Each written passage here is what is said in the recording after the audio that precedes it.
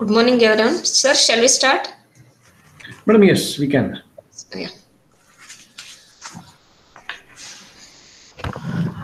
Good morning, everyone.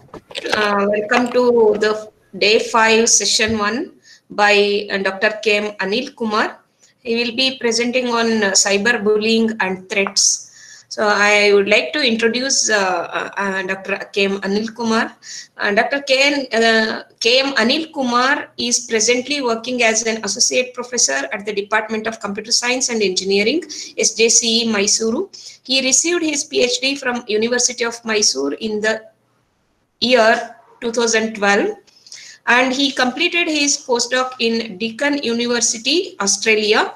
He received several grants from Government of India. He published more than 40 research articles in national and international journals and conferences. He organized several workshops and delivered several invited talks. His research interests are web mining, cybersecurity, text analytics, and e-learning, etc.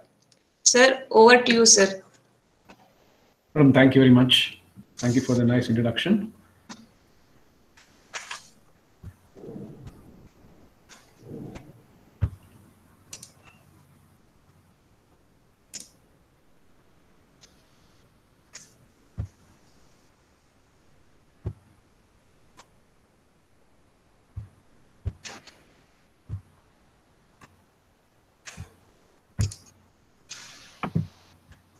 Madam, is my screen visible? Yes, sir. Yes, sir. Okay, Yes, thank you sir. very much. Yes. Yes. Okay, so as introduced, I'm Anil Kumar, and my research area or interest in research area, as mentioned, is something. I started with web mining, went on to study something about sentiment analysis, and also ventured into, because networks is one of my interesting subject, so ventured into networks and then cybersecurity. And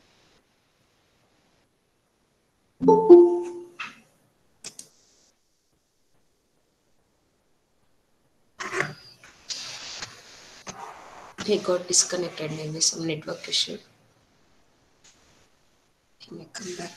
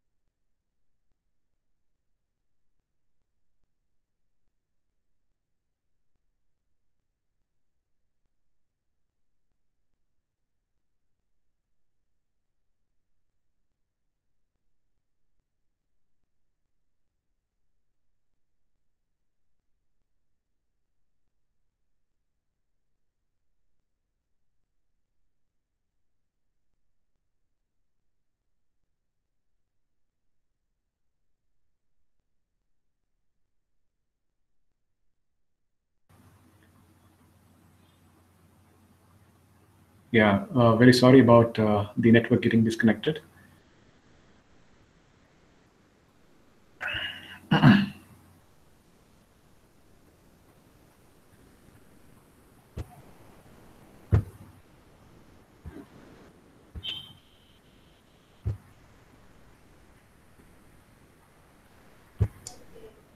Okay, can you see my screen? Just a minute. Yes, sir. Okay, thank you very much. Because so probably you would also experienced, and the experience is the same. Because as teachers, we are conducting online classes, and we never know what is happening at the other side, unless otherwise there is an acknowledgement from the other side. Okay, thank you very much again. So cyberbullying is, again, as I was mentioning, cyberbullying is a very important topic because currently the cyberspace is affected by a lot of epidemics, like most of the threats, I think, cyber crimes and all the things that probably you would have come across in the previous talks by different personalities. So cyberbullying is also one of the very interesting, but one of the very important thing that needs to be addressed. It needs to be dealt. It's not only the responsibility of only a few individuals. Everybody who actually happens to use the cyberspace or the cyber world or whatever you call it. So everybody has a responsibility, and they have to act accordingly so that something called the cyberbullying can be controlled, and it can be brought into it can be brought under control. And at the same time, it's not only the responsibility of a few citizens, because if in case you Google and you find, there have been a lot of NGOs working on cyberbullying, and these it's not only the responsibility of these NGOs to create awareness about cyberbullying.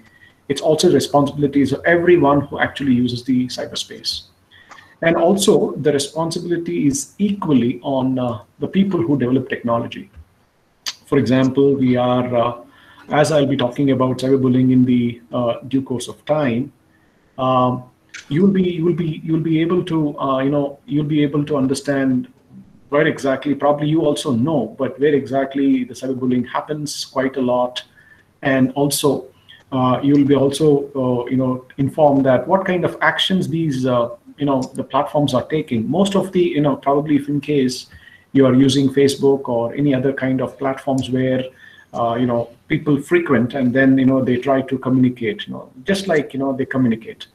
So there are certain measures that the social media platforms, they have taken, but the question is, are these measures good enough? Because most of these measures are more or less manual in nature, in the sense, for example, you need to read the post and then you need to flag that as not appropriate and so on.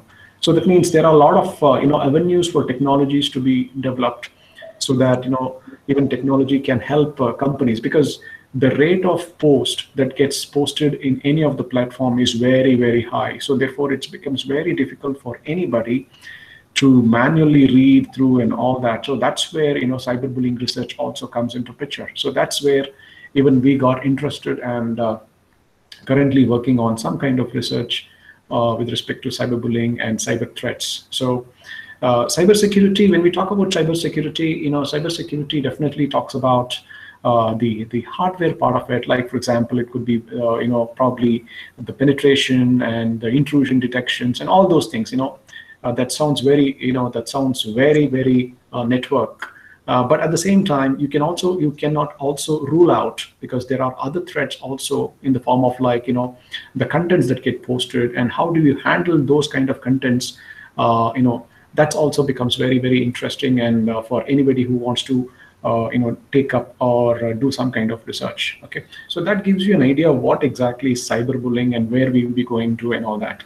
But before we actually go to cyberbullying and cyber threats, I have a few small, what do you call as maybe 15 to 20 or 30 minutes of introduction to something like cyber crimes, because probably there was one session, I think, because I was going through your schedule, and there was one information regarding cybercrime and law. So there was some information that was probably shared, but nonetheless, I'll be just going through these aspects very quickly, and then probably that gives us an idea, basically, what are the different types of criminals or crimes that happens, and some of us are very familiar with, those things, but nonetheless, we just try to recapitulate, and we just try to understand it again, and then we'll just branch on to the cyberbullying, and then I'll be talking about what is cyberbullying, how it's different, and the research, if in case somebody wants to do some kind of research, or what are the different topics or areas that they can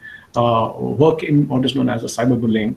And at the end, probably we'll be talking about in general how we prevent cybercrime, because all of this is something like, all this comes under something called cybercrime. So therefore, how do we prevent this cybercrime from happening? And then we'll be talking about the challenges. So as just informed, cyberspace is a very, very important thing today. The development of technology has made, and especially if you call it as something like ICT, so the development of ICT has enabled us to communicate so fast, connect with each other so fast, and we have all things connected. That makes it very interesting for us to share and to be very interactive.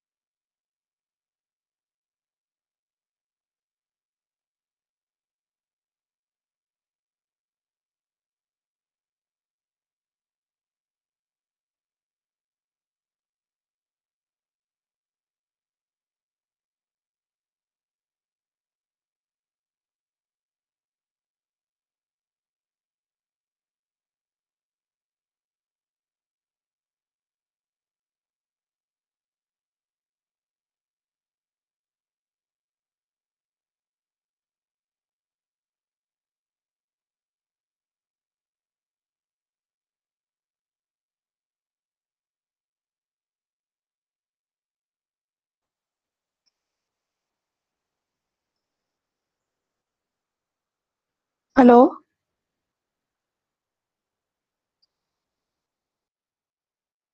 Yeah, hello.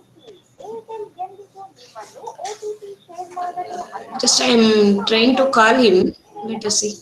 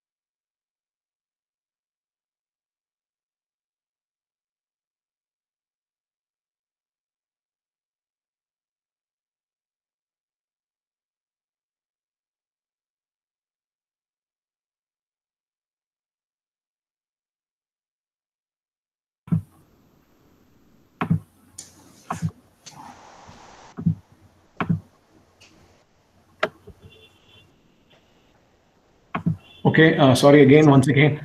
Can you hear me? Yes, sir. Slides are also visible. Okay, madam, thank you. So I don't know, there's some issue today with the network, I think, so it's getting disconnected. Yeah. Okay, sir. You can Okay, madam. Yeah. So I was discussing something about cyberspace, and I did inform you saying that cyberspace is made possible because of the tremendous developments that have taken place in the case of ICT. So today, probably, if in case you say that we are living in two different worlds, one is the virtual world and the other one is the physical world. So we are present in both. So because this facility was made available to us because of a lot of developments. Excuse me, sir. Can you slideshow?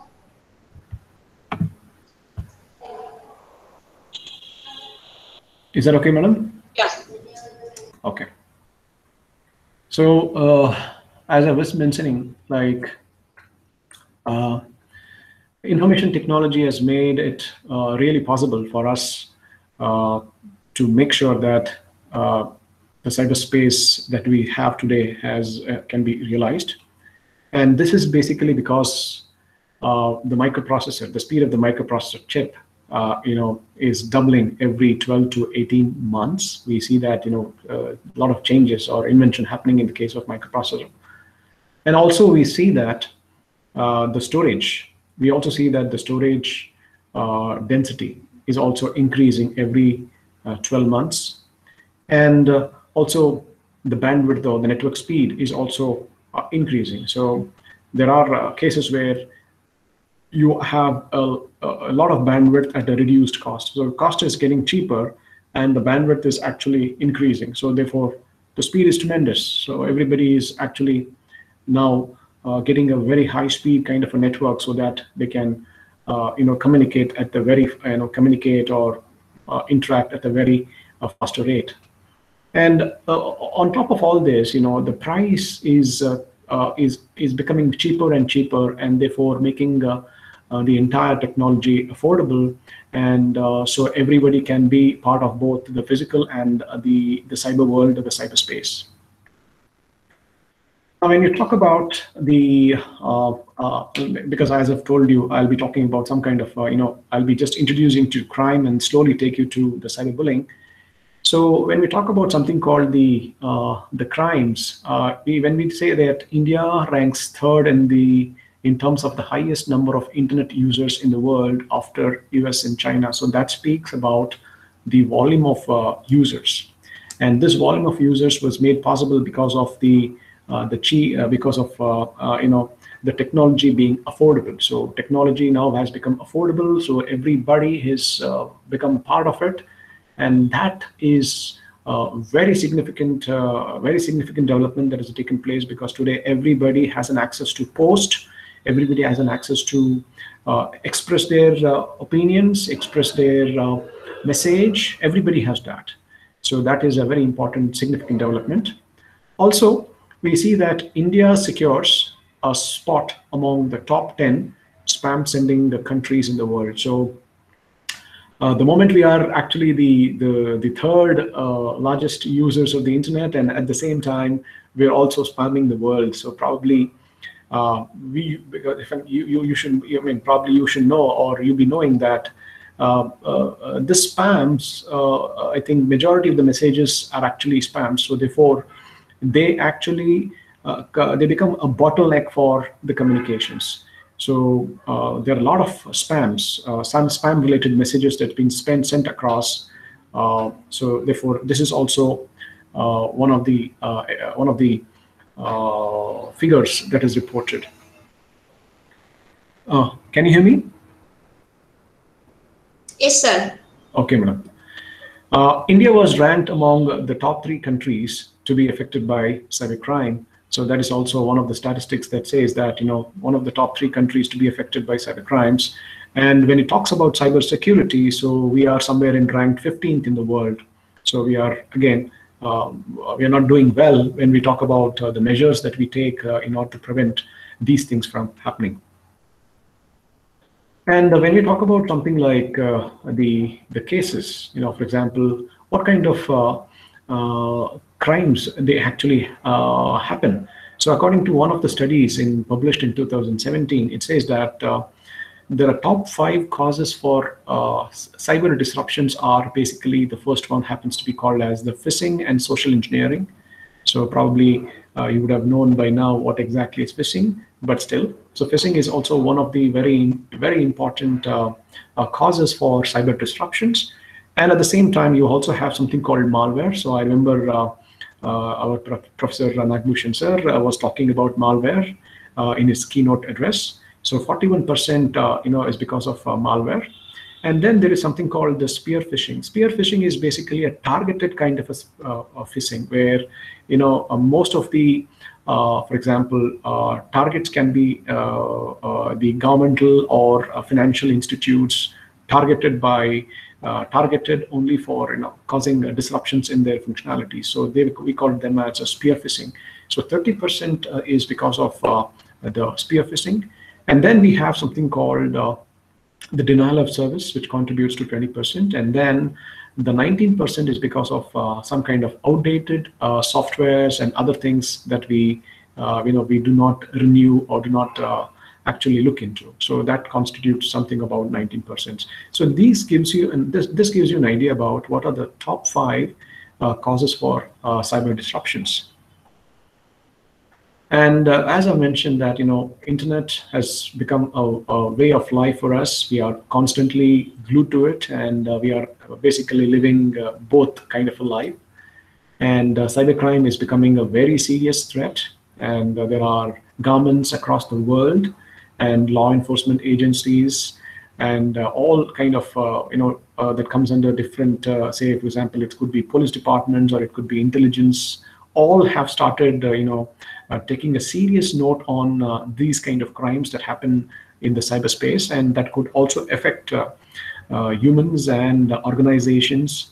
So therefore, most of them have come out with cyber policies. So what exactly is cybercrime? So cybercrime is defined as the crime committed on the internet using the computer either as a tool or you use computer as a target. So basically, here we use a computer as a tool or a computer as a target is what is defined as the cybercrime. So when we talk about the cyber crimes, the 5 most cyber attacked industries are, the first one is what we call as the healthcare sector. Healthcare sector is very, very significant because most of the healthcare sectors have gone for automations, and most of the records are actually digitized, and some are actually maintained in the form of electronic health records. So therefore, that becomes very critical. So it's quite possible that some of them may have, some of them can use these smart devices or digitization in order to manipulate, in order to destroy the records. So healthcare is also one of the very important sector. And the manufacturing sector, again, yes, manufacturing sector is also one of the most attacked because the economy of the industries, the economy of the nation is based on the manufacturing sectors. So most of the manufacturing sectors also have also upgraded to automations. So therefore, there have been a lot of attempts to prevent the functioning of these sectors so that any kind of disruptions can have an impact on its economy. So therefore, manufacturing sector is also one of the most attacked kind of an industry.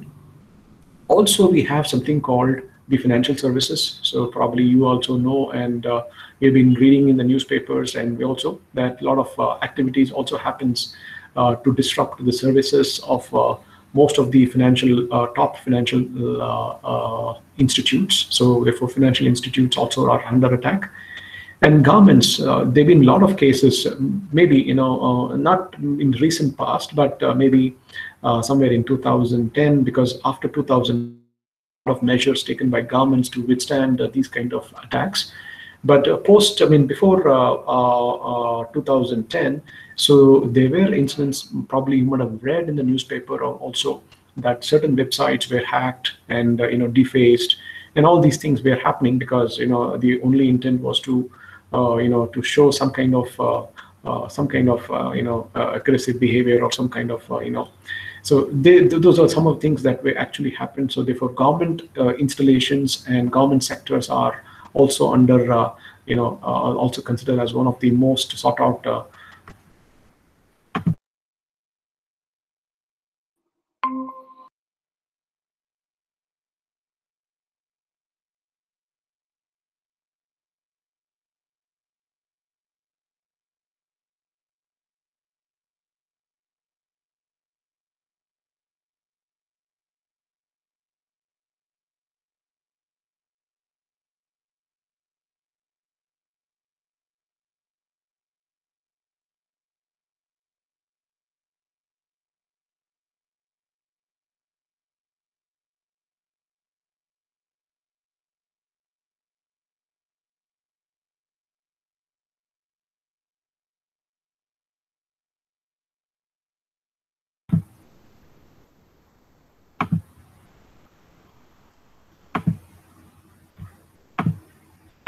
Yeah, I don't know. Maybe there is there is some issue today, so my system is getting It's okay, sir.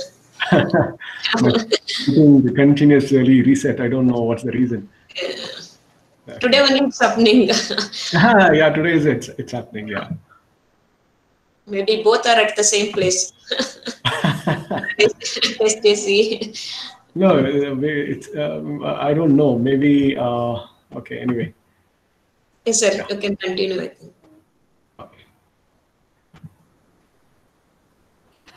Okay, so I was just talking about the government sector. That's been most also one of the industries that's been prone to cyber attacks, and transportation. Yeah, because most of the developed countries, they have smart cities and smart concepts, and in India, we are getting into what is known as the smart city concept, and we have some smart cities, and the smart cities also have different smart enabled devices. Like, for example, you have metros and all that. So there's been a lot of discussions, a lot of also areas where for example, metros and other things. So that also could be what's known as the vulnerable point for some kind of attacks, so cyber attacks. And so in order to deny some kind of service, transportation service to the large masses, so that could also be one of the most sought out industries for some kind of cyber attacks. Now, the question is something like, why do this crime happens? So this crime happens because of the statistics say something like 42% is because of the configurations that we do, or because of the applications we choose. So 42% is because of that. And 6% is because of the codes that we actually, we would probably use, or we would probably write, or we would probably borrow. And then we have something like the 31% is because of the end user error. So end user error could be something like, it could be our negligence, or it could be lack of knowledge in using it, and those things. And 6% could be, it could be a targeted kind of an attack. It's premeditated. And 15% is basically, we do not know why exactly this thing happens, because it happens. Some people do it for fun, and some people, they do it for different reasons. So this is how the statistics says that. And there's a body in India, if in case you're very, very familiar, it's called as the Computer Emergency Response Team. So in India, it's called as CRTIN. So that gives you, so this particular website, I in fact tried yesterday looking at this website, and somehow it was not, it was down, I believe, so I was not able to access the website. And if you visit that particular website, that website gives you an information about the vulnerability. So that means every time they make sure that whatever softwares, whatever,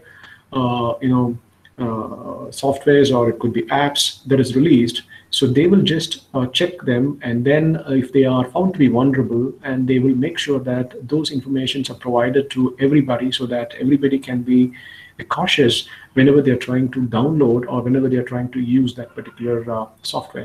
So this is the service that is provided by the CERT-IN, and so that gives us an information about what kind of activities, what kind of vulnerabilities that exist, and we can be very cautious in using it. So what exactly is the difference between a conventional crime and a cyber crime? Do we have any difference? Yeah, the crime is a crime, so there should not be any difference. But yes, of course, in the case of the conventional crime, there are different things that is used, whereas in the case of cyber crime, so it's the involvement of the medium. Like, for example, in this case, we use the virtual medium, the use of the computers, the use of the network, can be, the medium can be used in the case of cybercrime.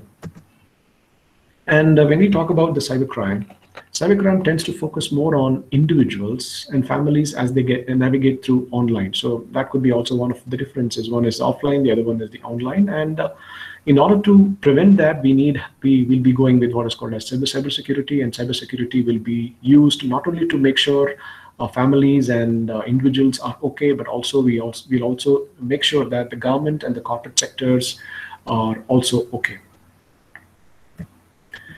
So if you have come across different statistics and readings in the newspaper, you might have come across something like this, somewhere in the beginning of January. So there have been a lot of frauds happening in the cyberspace. Say, for example, 32 crore worth amount of fraud did happen in the cyberspace. And most of these frauds were related to what is called as the matrimonial fraud. So there's a lot of matrimonial sites and communications and posts that gets floated across different platforms, and there will be some people who actually get into it, and then the fraud happens. And also there are many portals that's called as a career portals also getting into this the fraud business. And the point here is the fraud is committed by an educated, or it's basically a literate, and also the fraud is also experienced by a literate. So that means that there is no distinction between whether you are educated or non-educated, because everybody is getting into everybody is being preyed by these fraudsters.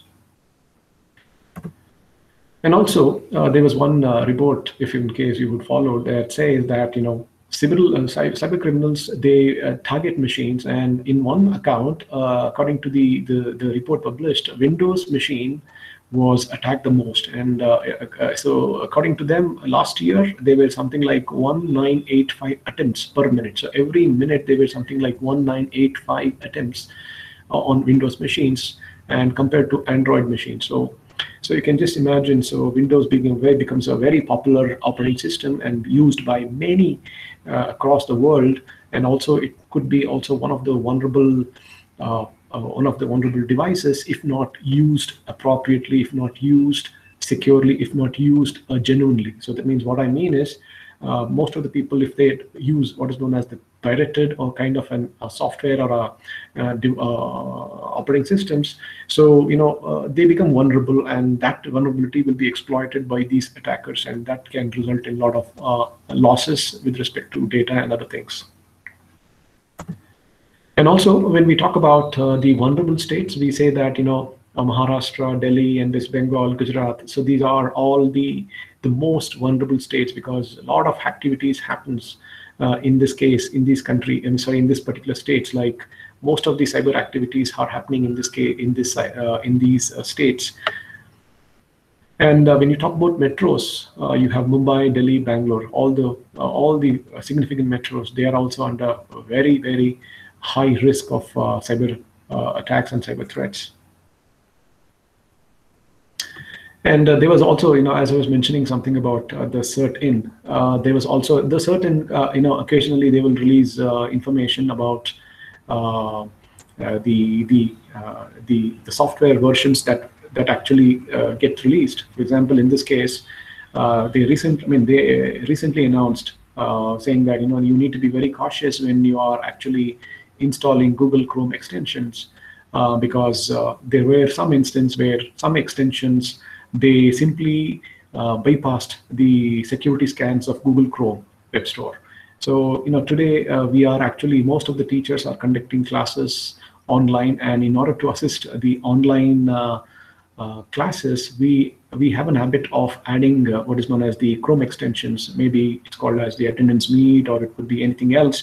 So we need to be very cautious in actually doing so, because this report says that there are some apps which simply bypasses the security scans of Google Chrome. So therefore, when it bypasses, that means we do not know what exactly they are actually trying to get and trying to fetch, and what exactly they are trying to transfer and all that. We are not able to understand that. So therefore, we need to be very cautious, and we need to be watching very carefully to this particular site in order to understand the vulnerabilities.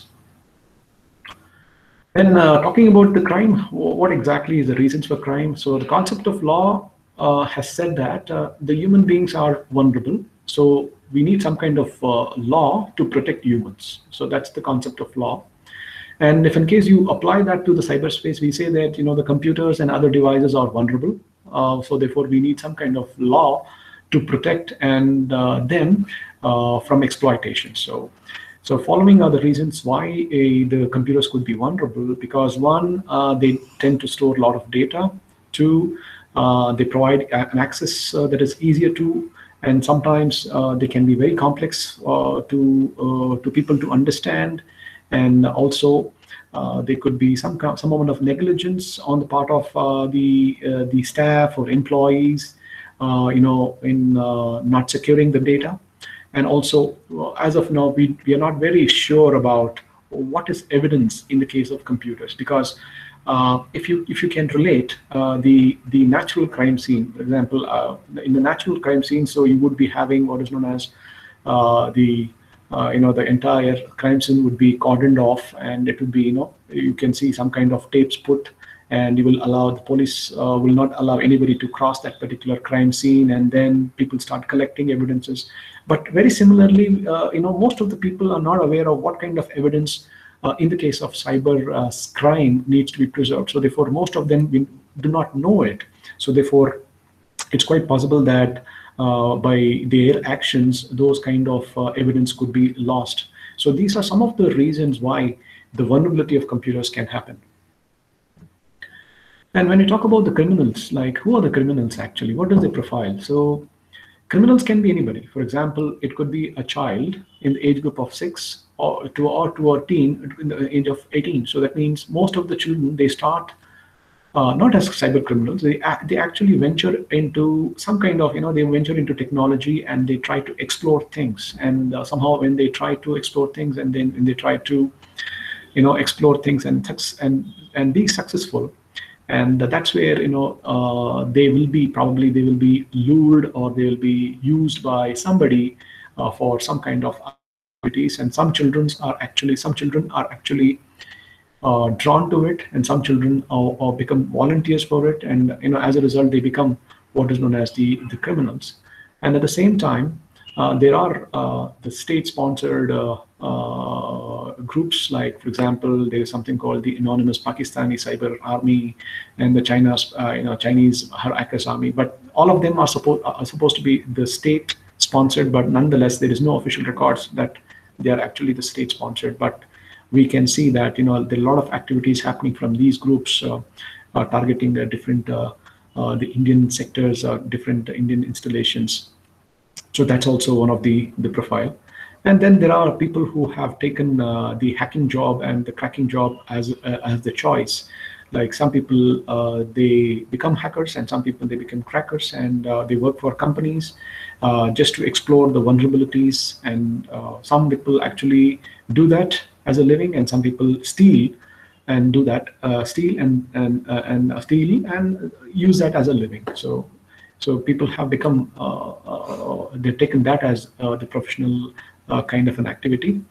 And very importantly, there are people who are what we call as the discontented employees. So people, the employees who are not happy with the organizations, and those are the ones who actually give out a lot of information of the companies and status and financial data, username and password and so on. All that information will be given by these employees.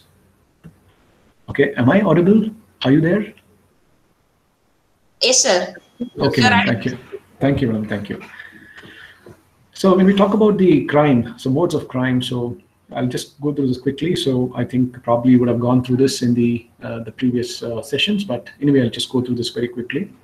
When you talk about the crime, so there are various crimes, like for example, the mode and manner in which they're conducted. One is somebody can unauthorized access to your computers or networks, or somebody can actually steal some kind of information that is in the electronic form. Then there is something called email bombing.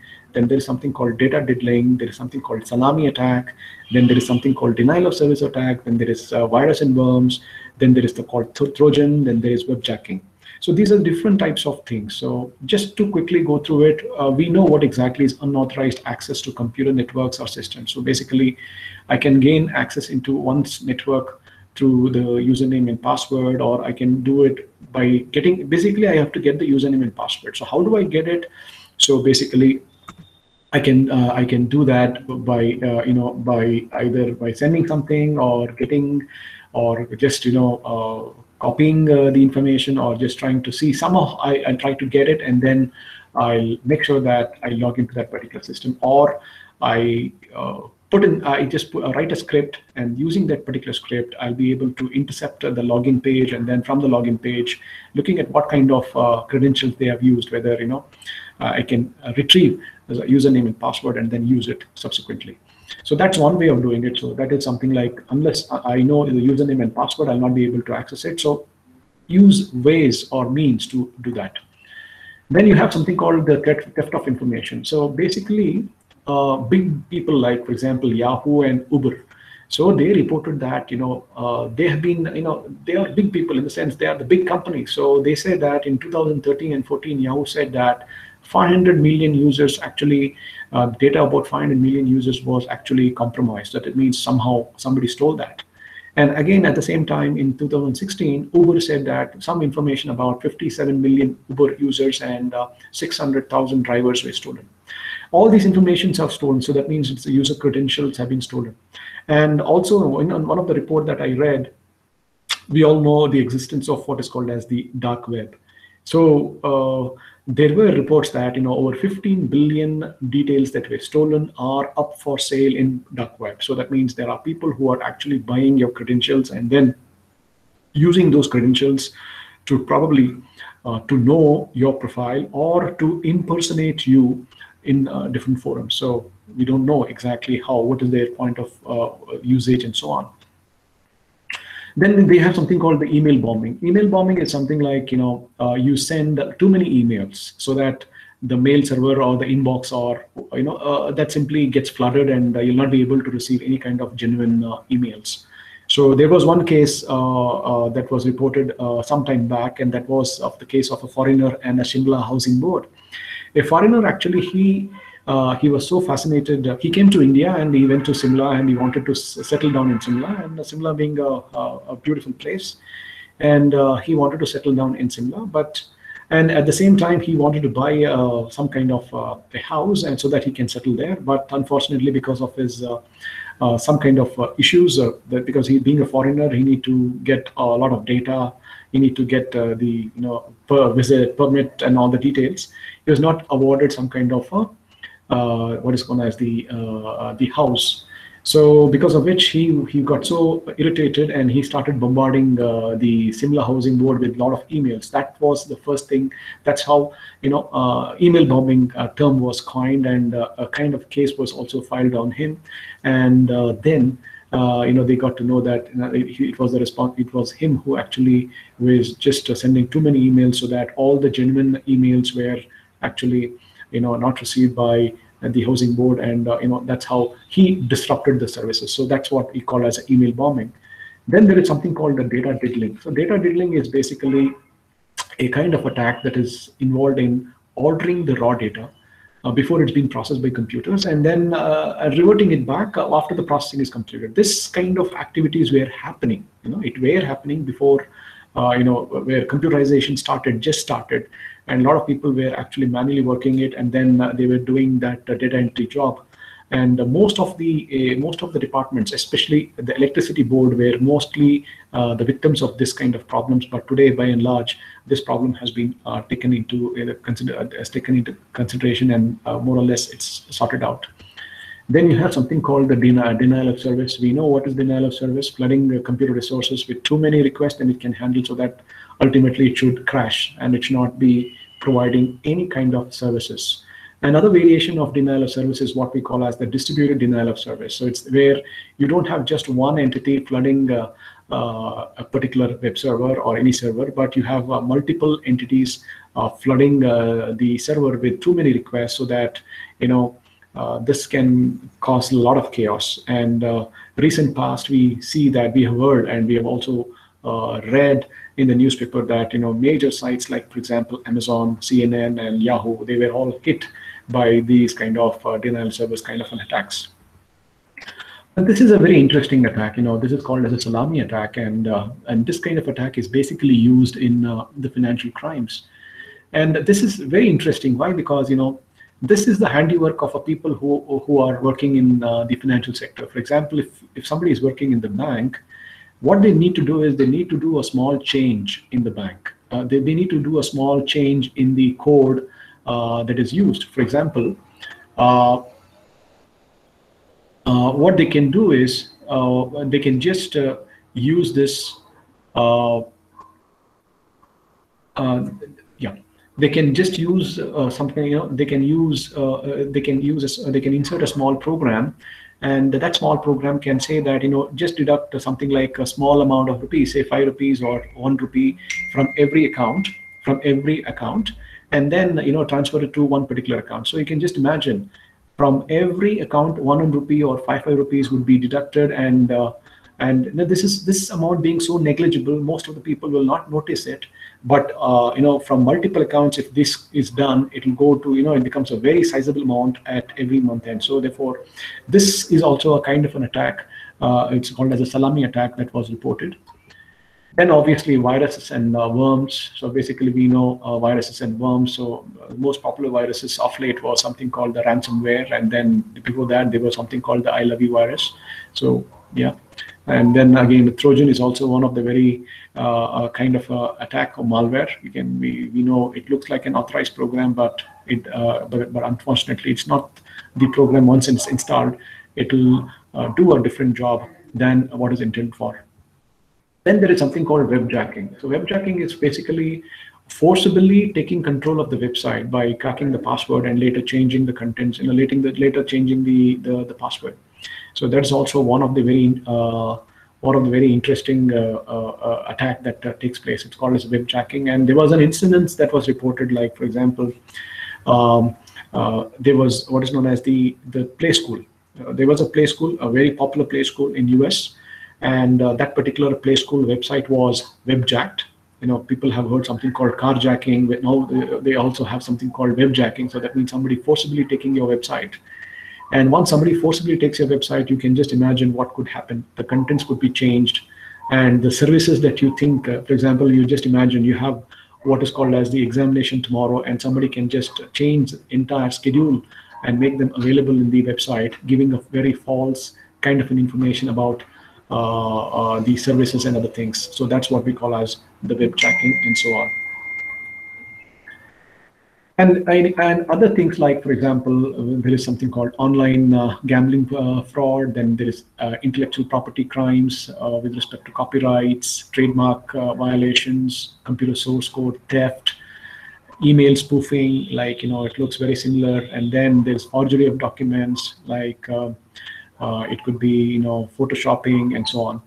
Then you have something called cyber defamation. So publishing some kind of defamatory article about somebody, or sending emails containing defamatory information to all that person's friends, so all the friends. And then there is something called cyber stalking. Cyber stalking has become of late one of the very significant crime, and it involves persons following a person's movement across the internet by posting messages, sometimes threatening kind of messages, on the sites usually frequented by a person.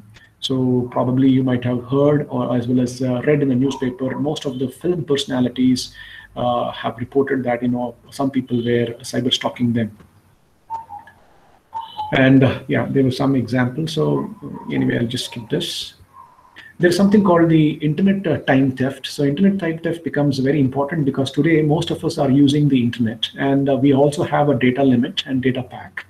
Just imagine somebody getting to, you have a username and password, and somebody, maybe your neighbor, got to know that you're somehow is able to guess your username and password, and then try to connect to your network and then use the entire the data limit that you have. So that is what we call as an internet time theft. So that's also a kind of theft or crime, and that's been reported. So having given a rough introduction to the different types of crime, so the next question is something like, these crimes are committed against whom? These crimes are committed against, say, for example, individuals. It can be against the organizations, or it could be against the society at large. When we talk about individuals, yeah, it could be through harassment, it could be cyber stalking, it could be sending of obscene materials, it could be defamation, it could be unauthorized control or access over computer system, somebody unauthorizedly getting into your system. And then you have something called indecent exposure, then you have email spoofing, then you have cheating and fraud.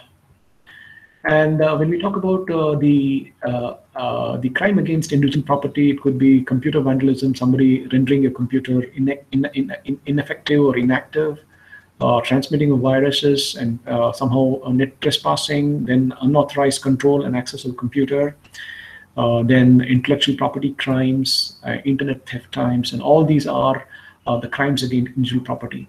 And again, when you talk about the organizations, again, the same thing holds good, like unauthorized access to control over computer systems and the organization network, possession of unauthorized information, cyber terrorism against the government or organizations, and distribution of pirated software. All these are some kind of acts against the organizations. When we talk about society at large, you have pornography, you have fake news, then you have trafficking, then you have financial crimes, then you have sale of illegal articles. Of late, you might have come across selling of the drugs and other things, you know. So selling of illegal articles, online gambling, forgery. So these are classified as the cyber crime against society at large. Now, just to go through very quickly, so we have something called phishing. What exactly is phishing? Phishing is basically, you know, you probably get some kind of this kind of an email, so which looks very genuine, and it looks that you have got it from Gmail, and they are asked to enter the username and password. Or the moment you have to click here, and when you enter the username and password, the username and password would be actually retrieved, and then they can use the username and password for the other activities. So that is, phishing is also one of the very important threat. So similarly, you know, most of us use what is known as Amazon. So we need to exercise caution, and we need to be very, very careful to know what exactly is how the website is spoofed, so that you know, we need to go and look at each and every word and term, so that we need to understand whether it's the original website or it's a spoofed website. Similarly, there was a spoofed website recently recorded in 2007 of ICICI Bank, and ICICI Bank, you know, there was a spoofed website, so it asked users to enter the username and password and other credentials. So there was some information. There was some information that was entered, and then this kind of case was reported in 2007. So likewise, you come across many such sites, spoofed websites, and we need to be very cautious in exercising or using them, because it could ultimately lead to loss of a lot of information and data. And there's also credit card scam. So a lot of things, because we'll be listening, for example, you might have received some kind of this kind of information saying that they are somebody calling from PayPal, and you need to confirm your username and account just to reactivate or reactive your credit cards. Even though you don't have a credit card, they will send you an email invite saying that your credit card is blocked and you need to enter the username and password, so need to reactivate it. So you know, these kind of informations we are constantly receiving via the email and the SMS. So we need to be very cautious in using them.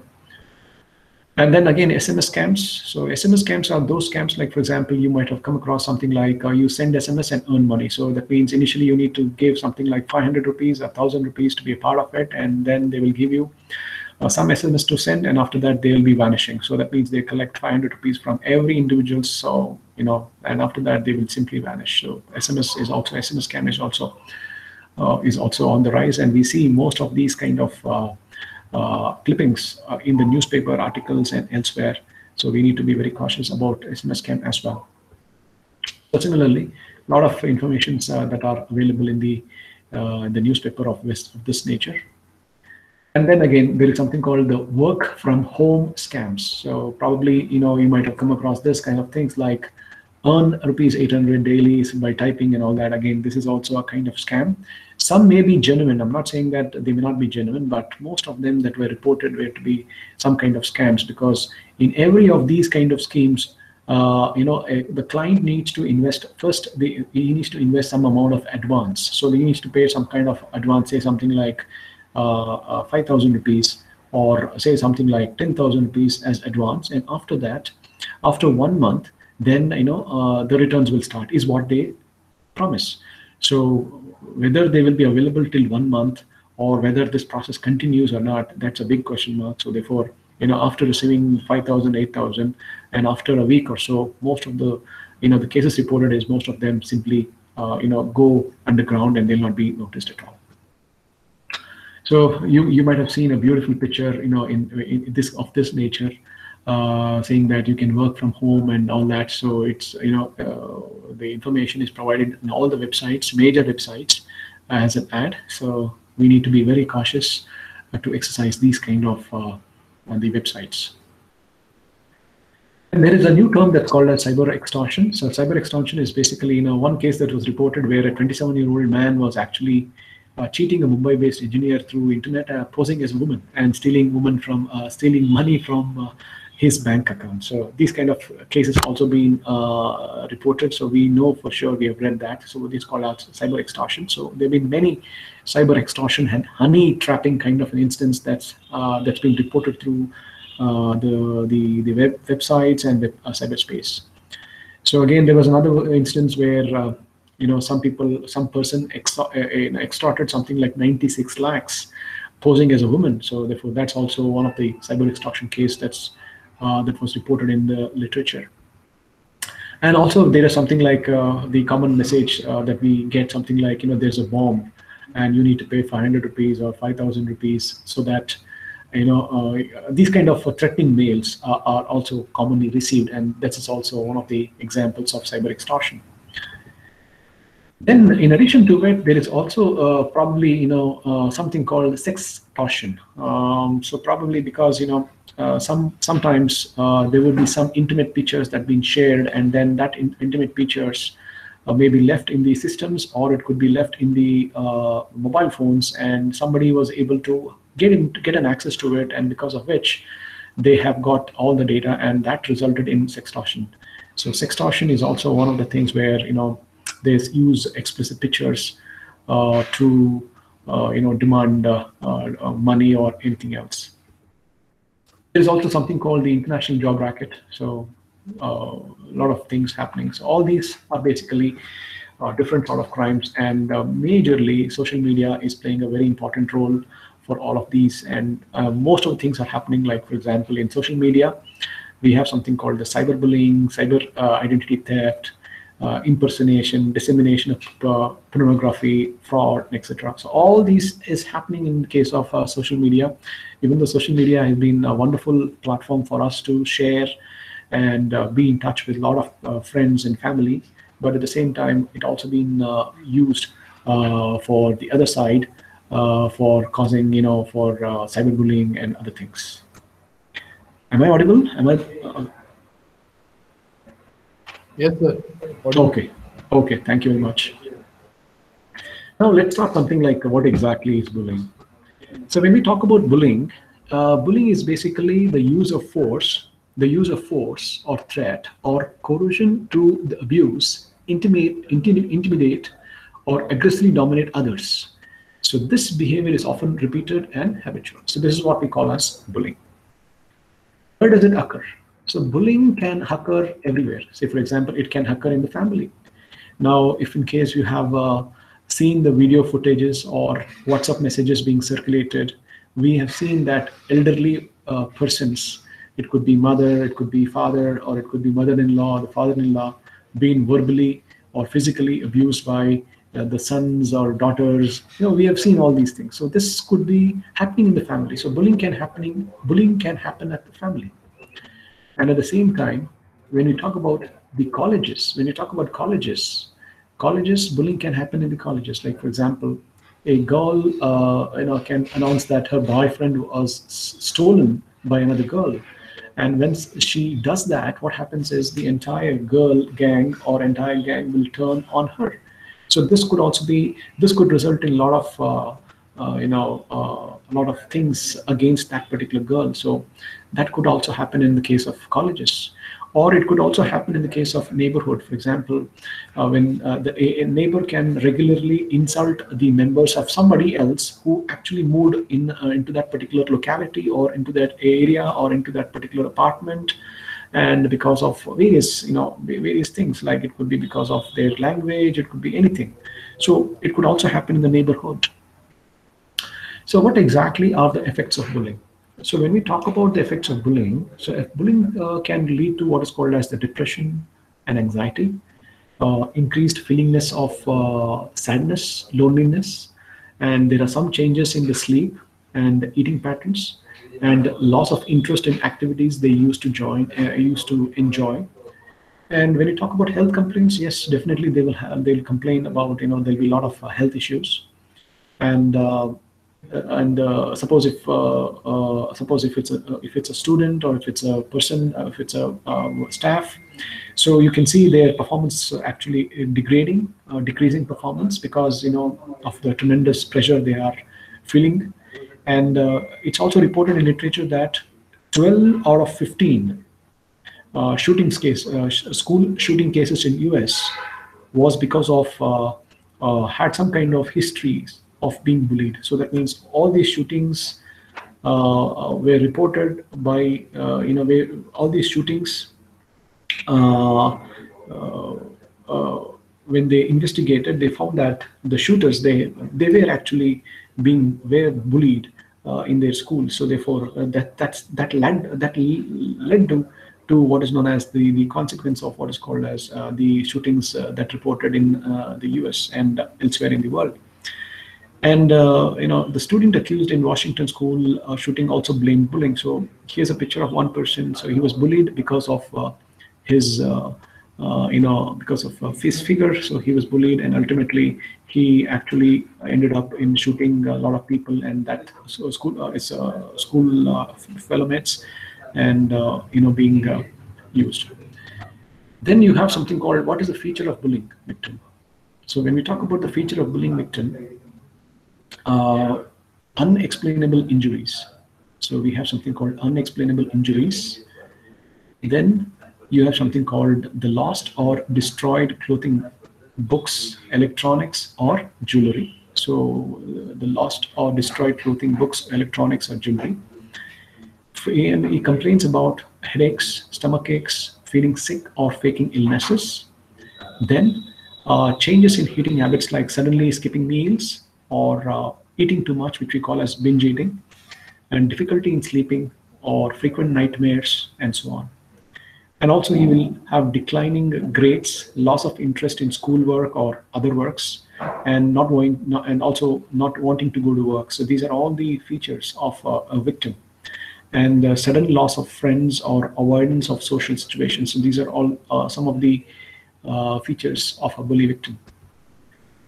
And again, feeling of helplessness or decreased self-esteem, and also self-destructive behavior, such as running away from home, or trying to harm themselves, or talking about suicide, and so on. So these are all some of the features of the bullying victim. Now, when you talk about the feature of a bully, so the bully is actually one who actually gets into physical and verbal fights, and two, having friends who bully others. He always has friends who can bully others. They are always aggressive, and they are if in case if it's a school, if it's a student, or then they'll be always constantly sent out of the class because of their nature and aggressive behavior. And somehow they will be having an extra money, or somehow they will be having unexplained money or belongings somehow. And they will always blame others for their problems, and they do not accept responsibility. They do not accept responsibility for their actions. So when you talk about bullying related, why bullying happens, and is it related to, bullying can happen to anything. Bullying can happen to anything. Bullying can happen because of his religion. Bullying can be because of terrorism. Bullying can happen with respect to race. Bullying can happen with respect to sexual orientation. And unfortunately, bullying can also happen with respect to his disabilities. For example, somebody suffering from autism, somebody having an issue with stammering. So they also will be, they will also be bullied So bullying can happen with respect to any of these things.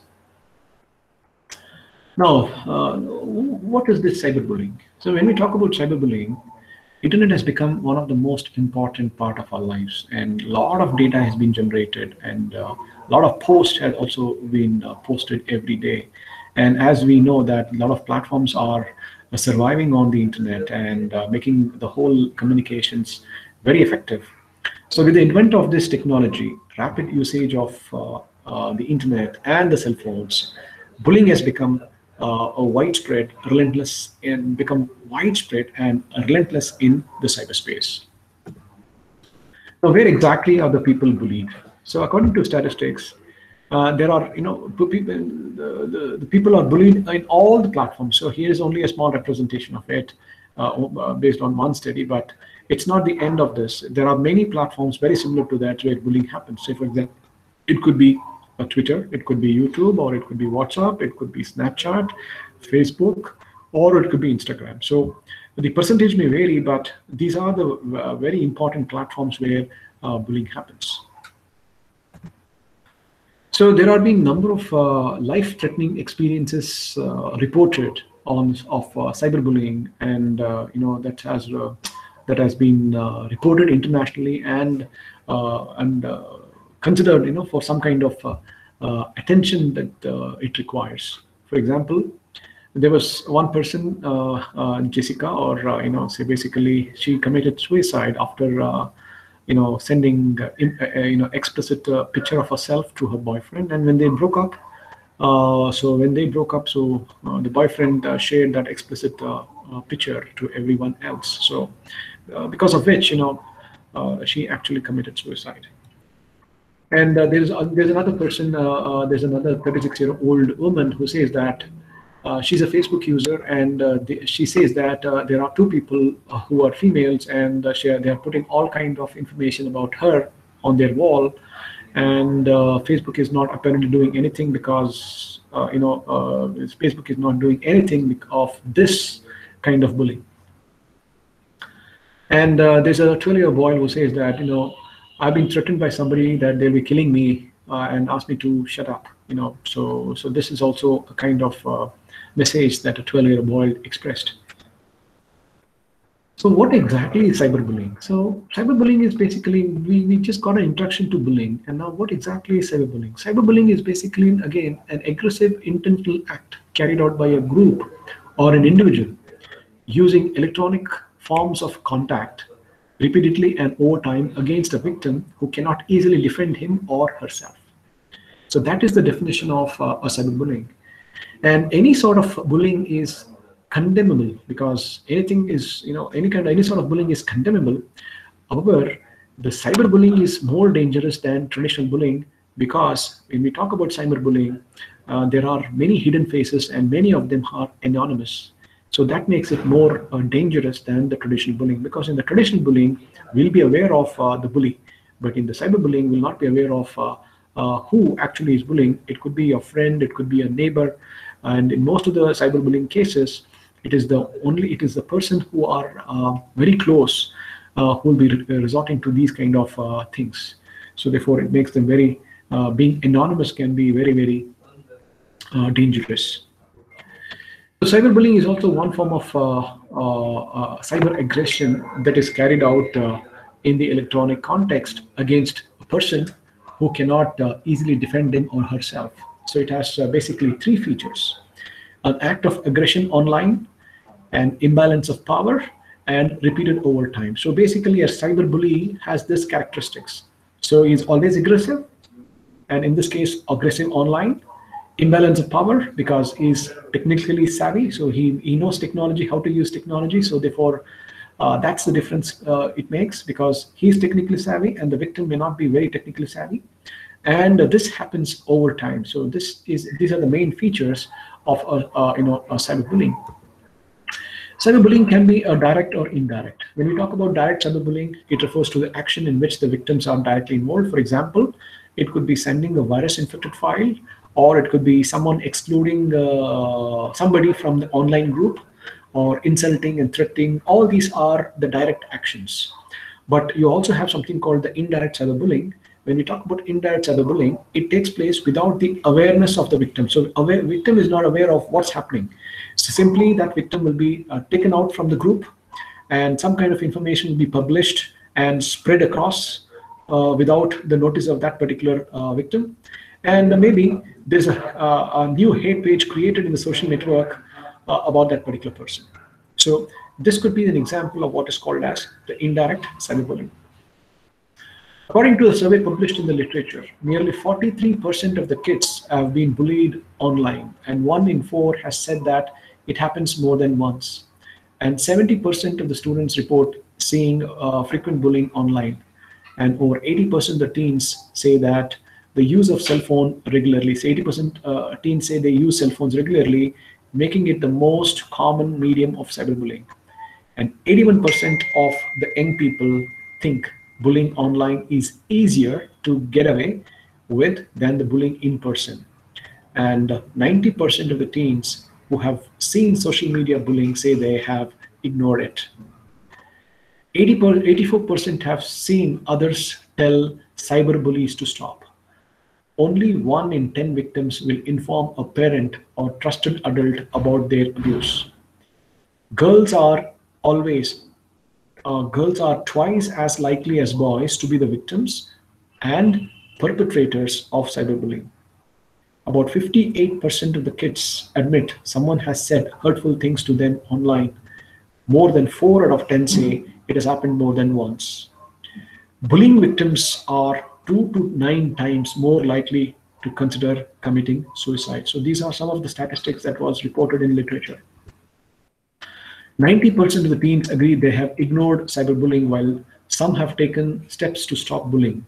And India ranks at number 3 in the list of online bullying cases. And Facebook, Twitter, and all these common platforms are considered to be the top networks for cyberbullying.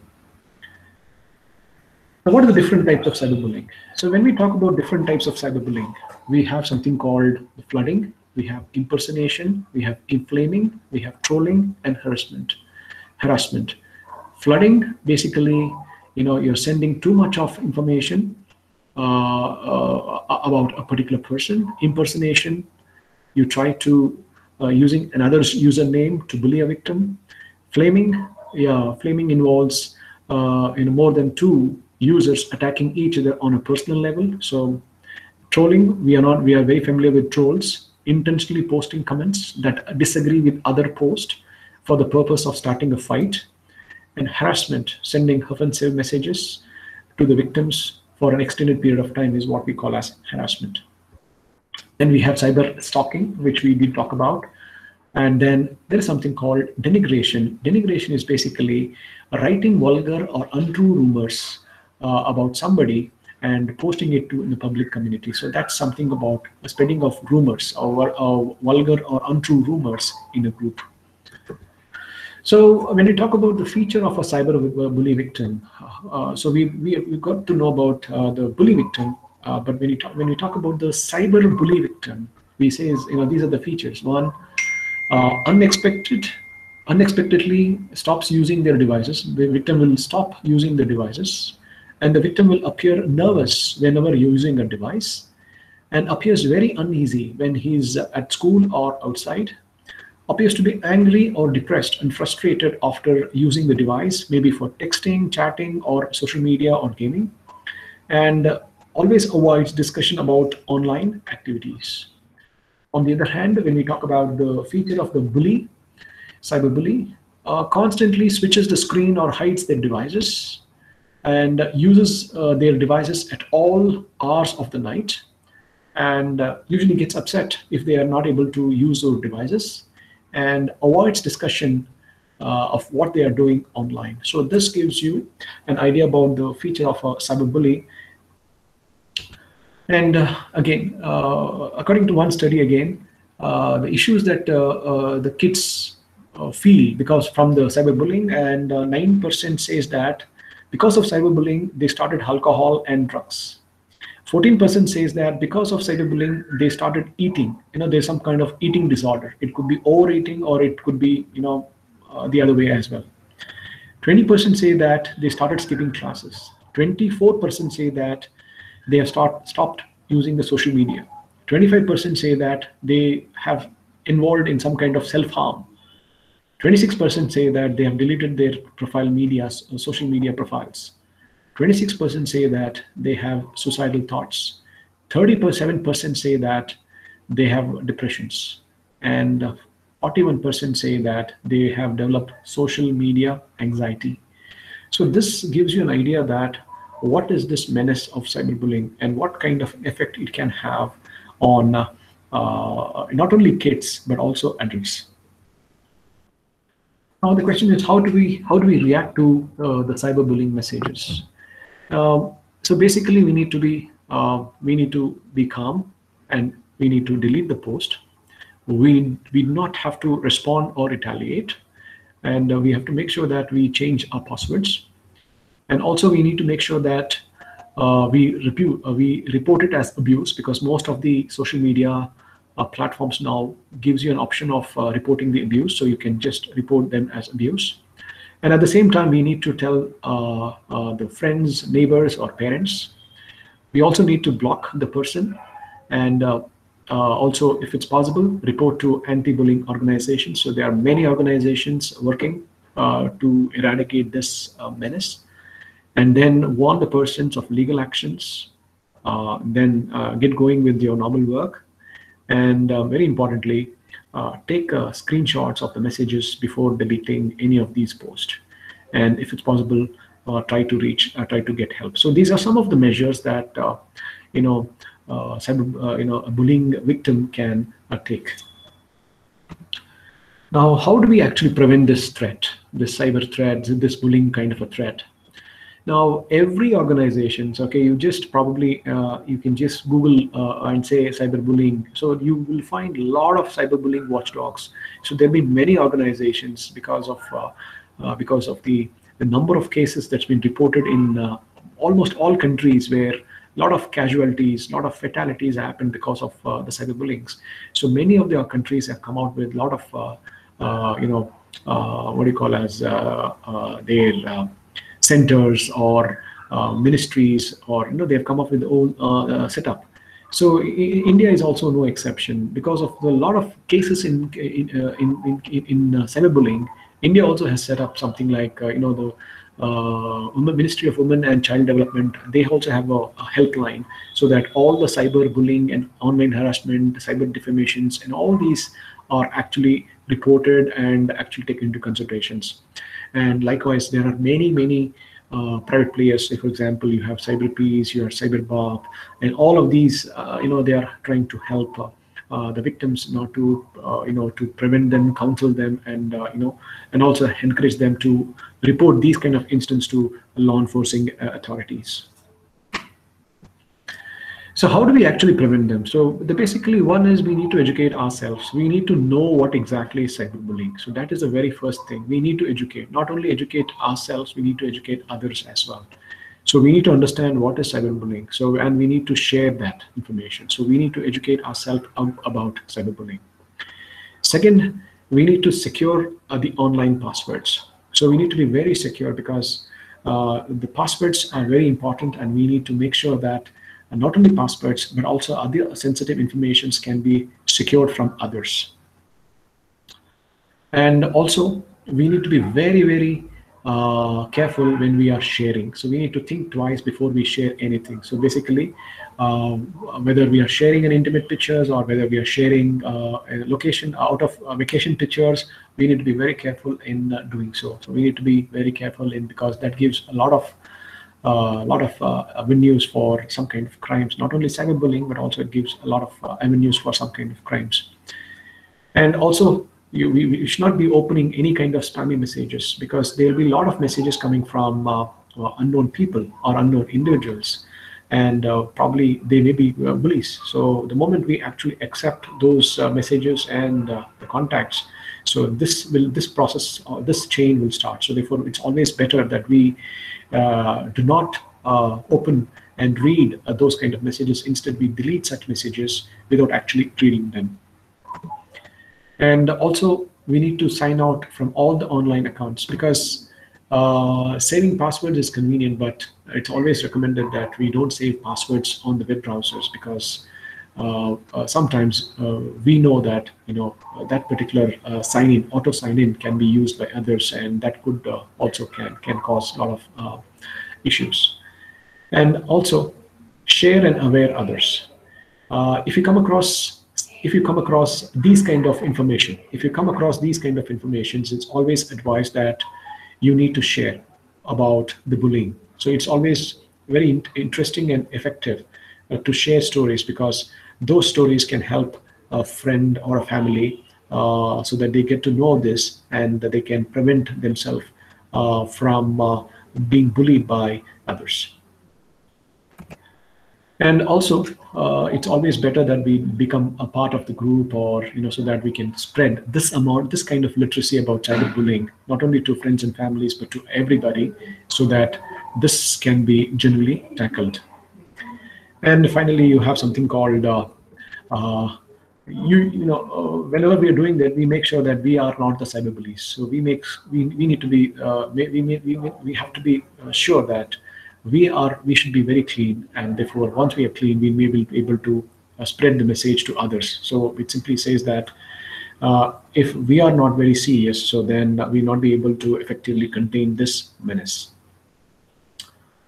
So even Kaspersky also has provided the information saying that the cyberbullying is the cyber crime of the century. So they have reported that this is the cyber crime of the century. So this gives you an idea of the depth of this particular topic.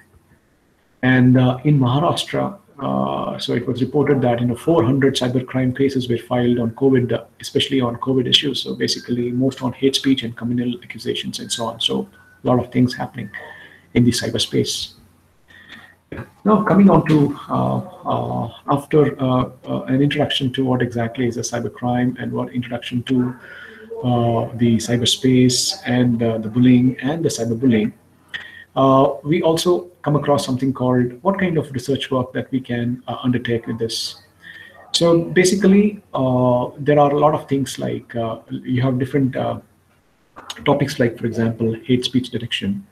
And then you have something called the troll detection. Then you have something called the sarcasm detection, and then the offensive speech detection. So these are the different areas that probably someone can think about if they want to contribute into the cyberbullying, because there are other areas as well. If in case you have followed, there are other the classifications of cyberbullying, which are little complex.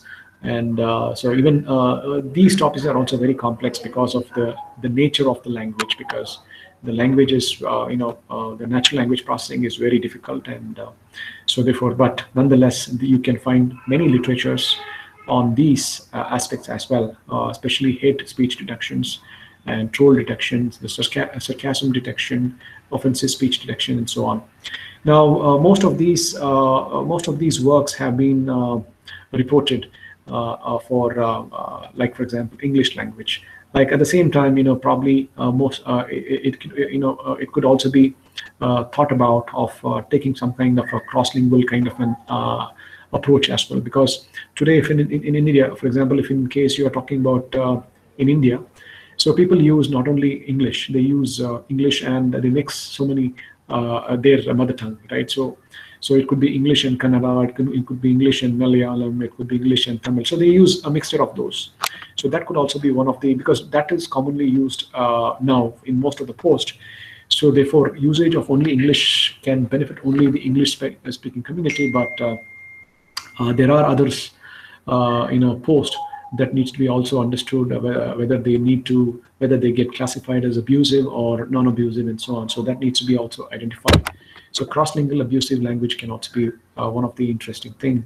And at the same time, when we talk about multimodal, yes, most of the other discussions, most of the research works, they have explored the text.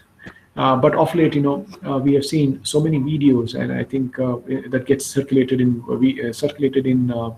that's been circulated or already circulated in WhatsApp or other platforms, where we see that there are bullying kind of videos. So in order to understand that, it's not only effective that we need to have a mixture of not only the text but also the video as well. So some kind of multimodal approach should be also thought about, can also be things. And then also human-computer interactions, that's also one of the interesting area that somebody can think about working on this. So major challenges when we talk about these would be something like the challenges would be one of them is the data set. One of the major challenges is with the data set. One, because the common data set that we have as of now is what we call as the Twitter data set. Most of the Twitter data set, we have a data set. We have something called a data set that is from Twitter, and but we do not have any other data sets with respect to other platforms, and we know what exactly Twitter, and we also know the limitations of Twitter, and can we generalize it, or can we use it to generalize the other the websites or web platforms is one of the question mark, is also one of the question mark that we need to answer. Also, when we compare to Twitter, there are other websites like, for example, Facebook or Instagrams, where they use different media, like it could be the emoticons or different kinds of things. So how do we basically explore data from them? So that also becomes an interesting that could also becomes a very interesting challenge to us. And obviously there are many, for example, when you talk about sarcasm and all that, they are not very difficult. They are very difficult, and they need to understand the context. So in order to understand the context, there's some amount of work that needs to be done. So this gives you an idea about what kind of research avenues that we can take up in cyberbullying, and also the challenges, especially with respect to data sets and all those things. So these are some of the things that probably you will come across if you are looking, if you want to look into the data sets. These are some of the things, like you get, most of them are pretty the text related, but again, we need to explore the others, because most of the bullyings say happens in YouTube, or it also happens in the Instagram. So therefore we need to have methods, automations that could help authorities to flag them as bullying event, or bullying kind of post, or bullying kind of videos, because that would really makes the usage of social media more feasible, not only to us but also to the kids that who will be using them for probably socializing, or maybe for education or any other purpose. Now, when we talk about prevention of cybercrime, just to prevention, when we talk about preventing these kind of cybercrime, so we need to prevent cybercrimes. To prevent them, we should avoid disclosing any kind of information related to oneself. So this is very good. This is as good as disclosing your identity to strangers in public place. And always avoid sending any kind of photographs to strangers and friends. And always make sure that you update the antivirus softwares to guard against virus attacks. And always make sure that you adequately back up the volumes. Whatever data that you want to, whatever data that you have, make sure they are backed up. Never send any kind of credit card information to anybody. So to guard against the frauds, and also make sure that you keep a watch on the sites, especially if you are talking about the children, what they are trying to access, and prevent them from some kind of harassment. And it's also better that you use some kind of security program that gives control over cookies, and send information back to site, as leaving the cookies unguarded may be very fatal. Website owner should watch the traffic and check the irregularities on the site. And use of firewalls can be definitely beneficial. And web servers running in public site must be physically separated from the internal corporate network. Also, it would be beneficial if the operating system is up to date, and the antivirus is up to date, anti-spyware is up to date, and also use what is known as a pop-up advertising blocker, and use a very strong password, use a secure wireless network, and also make sure that the websites are reputable and mobile applications that you use are reputable, and always avoid clicking of any unexpected or unfamiliar links. So when you talk about some kind of challenges, so the hardware and software issues, they always remain a big challenge in most of the universities, industries, so that they remain a big challenge. Lack of awareness can also be a big challenge. Laws can be a big challenge because there've been more and more things that gets added, and jurisdiction can be a big challenge because we see that most of the crimes happen in US and that the victim may be in India. So how do we actually tackle this can also be one of the issues. And hesitation to report an offense can also be one of the major challenge. And training, orientation, so cyber security orientation or cyber orientation about cyber crime and threats should be made a mandate to everybody, so that because most of us are using the cyberspace for all kind of communications transactions today. So therefore training is an important must.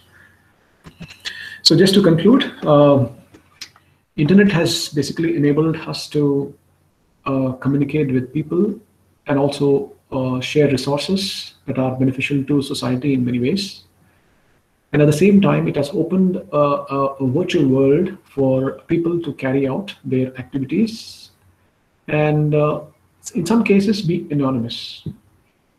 And every day there have been some kind of different forms of issues that are faced by the cyber world, and that has resulted in some kind of losses. It could be in terms of life or property of an individual, organizations, or it could be of the government. So there is a need for us to continuously work to address the issues related to the cybercrime and for bullying as well as threats through appropriate research and development that we can contribute, and the government policies, and also collaborate with industries and governments, provide adequate trainings, and then educate the society through proper societal outreach programs and so on. So okay, so thank you. We've been for a patient hearing. Any questions? Any questions from the audience?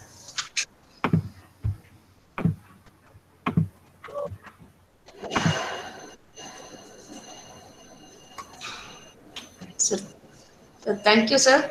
You have created awareness about different cybercrime with lot of statistics. Thank you very much for your good presentation. Thanks a lot, sir. Thank you, madam. Thank you very much. Wonderful presentation, sir. Thank you. Thank you. Thank you.